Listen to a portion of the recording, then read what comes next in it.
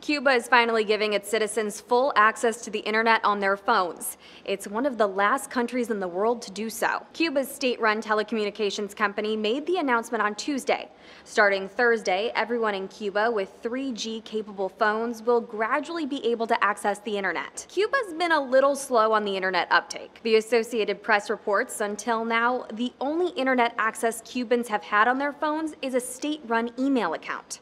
Just last year, the Cuban government rubber-stamped home internet access. Still, there are concerns about the cost of mobile internet access, as the lowest package of the service will run Cubans about $7 a month. The average monthly wage for state workers is only about $30.